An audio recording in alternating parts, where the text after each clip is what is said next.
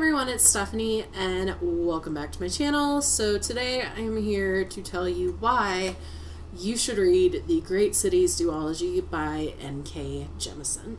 So I do have a full spoiler-free book review for The City We Became. I will link that down below.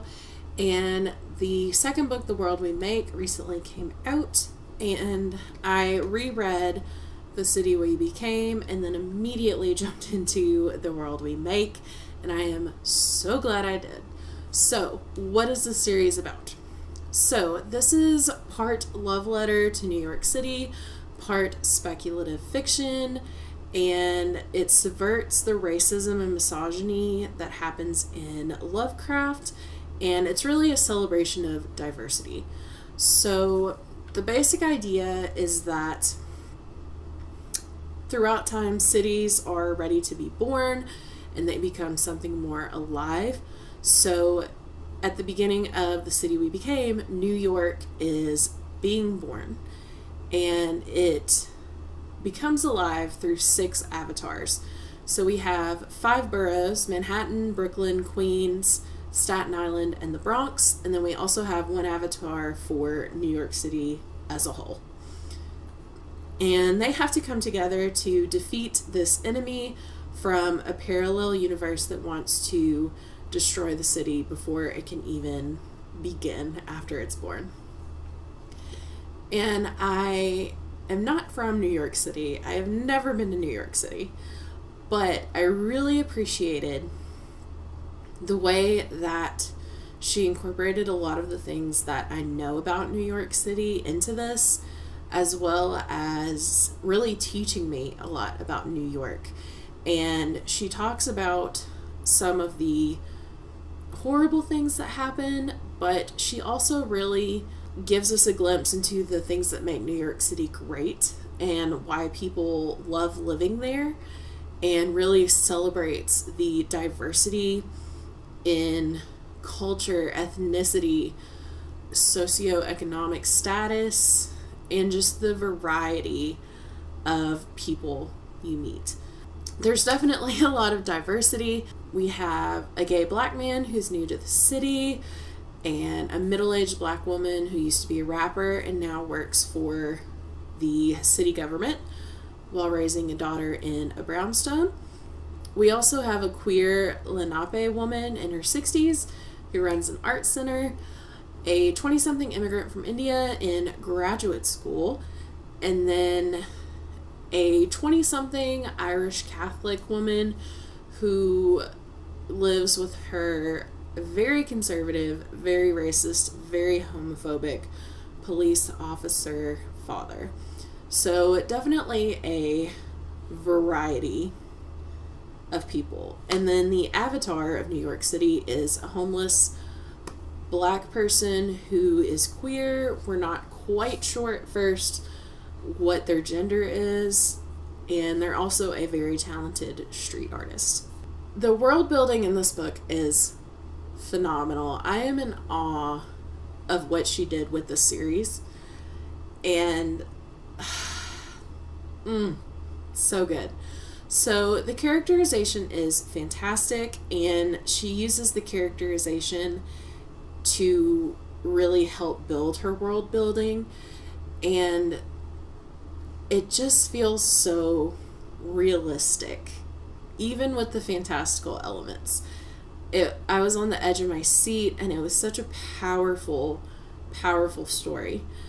And she does tackle really relevant, important issues: gentrification, white people, like radical white people, corporate takeovers, everything, homophobia, racism, all of the huge topics that we're dealing with now and have been dealing with for centuries.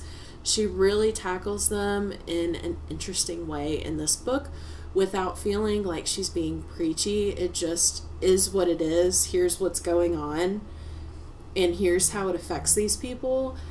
And she really made me think about things that I had never thought about before, or seeing things through someone else's eyes and how they experience the world versus how I experience the world. And book 2, The World We Make, happens about 3 months after the events of the city we became, and it just really ramps up what she did in the first book, takes it to a whole new level, and I absolutely adored it. I highly recommend the audiobook. Robin Miles narrates it, and it's so amazing. It's got sound effects that really work well with the story, and especially the enemy that we see.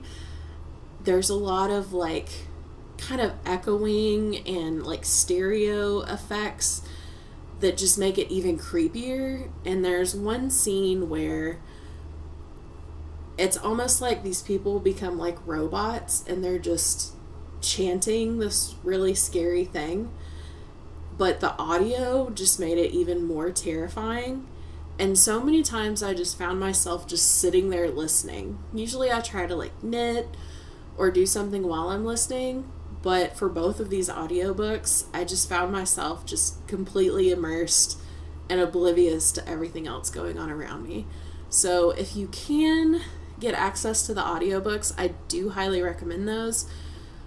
And I can't recommend this series enough. She covers so many great topics, and in the second book especially, I really feel like a lot of people will relate to it.